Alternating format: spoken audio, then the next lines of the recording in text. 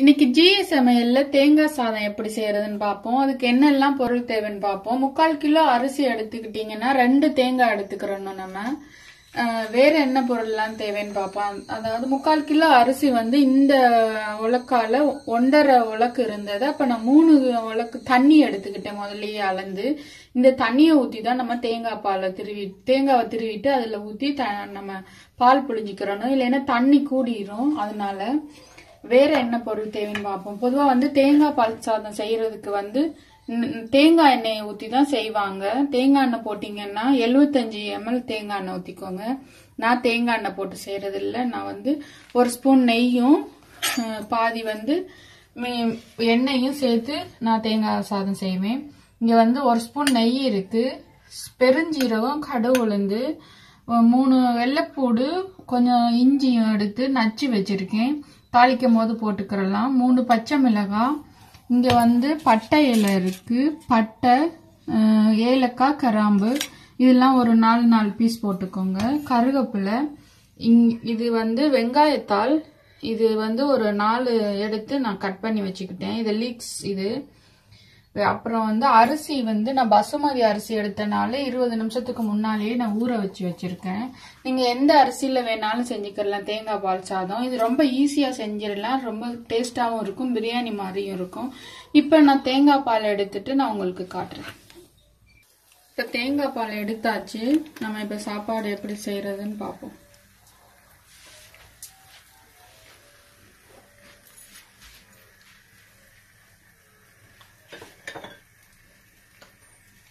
இந்த பாத்திரம் சூடாயிடுச்சு. நெய் போட்டுடலாம்.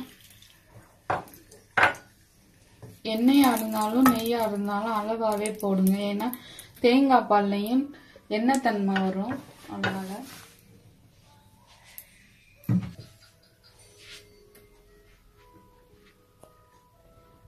பெருஞ்சீரகமும் கடுகு உளுந்தும் போட்டுடலாம். இப்ப பட்டை, ஏலக்காய், கிராம்பு எல்லாம் போட்டுடலாம். இந்த இலையையும் போட்டுட்டு கருவேப்பிலை போட்டுக்கலாம்.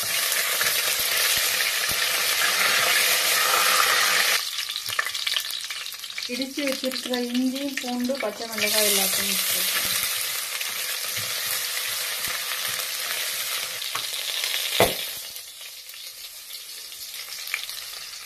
இப்ப இதையும் போட்டுக்கலாம்.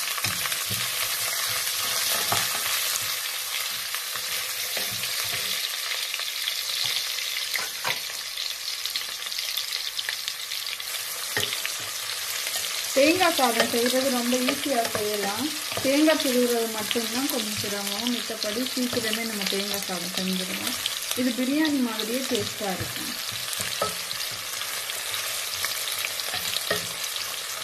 லீவ்ஸ் நல்லா வதங்கட்டும், அது வரையே நம்ம தூண்டலாம்.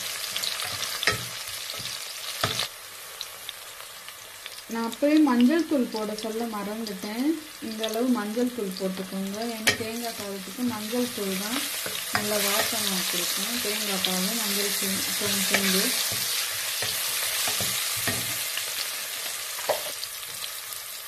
இந்த ஸ்டேஜ்லேயே நம்ம எடுத்து வச்சிருக்கிற தேங்காய் பாலை ஊற்றிடணும்.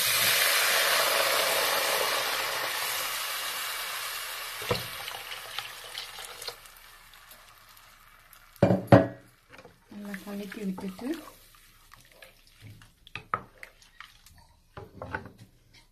சாதத்துக்கு தேவையான அளவு உப்பு போய் சேர்த்துருவோம்.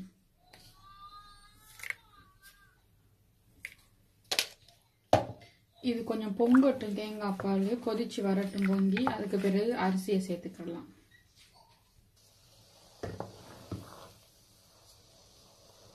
தேங்காய் பால் நல்லா கொதிச்சிருச்சு.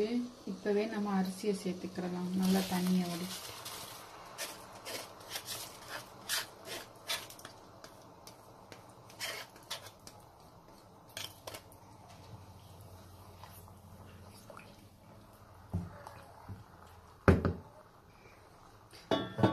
சாதமும் பாலும் சேர்ந்து வேகட்டும் கொஞ்ச நேரம். அதுக்கு பிறகு நம்ம தம்மில போட்டுடலாம்.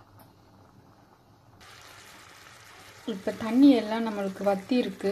இந்த பால்லாம் இந்த மாதிரி அளவில் பால் இருக்கும் போது நீங்கள் தம்மில் போட்டுடலாம். இப்போ இப்போ பார்த்தீங்கன்னா தெரியும் எந்த அளவு பால் இருக்குது இதில் அப்படின்னு.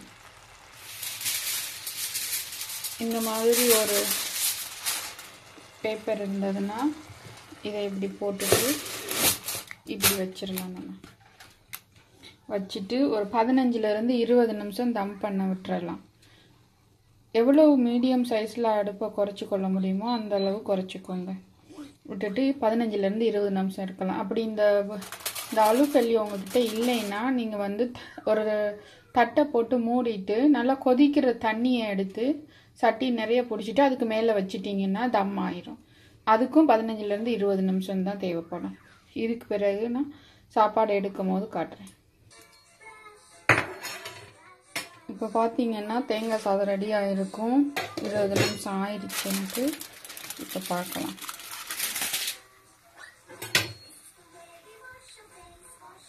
பார்த்தீங்கன்னா தெரியும் நல்லா பொழுன்னு இருக்குது தேங்காய் சாதம்.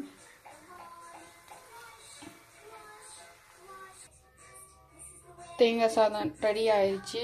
பார்த்தீங்கன்னா தெரியும் நல்லா பொழுன்னு வந்திருக்குது. இதே அளவு தண்ணியில் தேங்காய் பால் புழிஞ்சு எடுத்துக்கோங்க.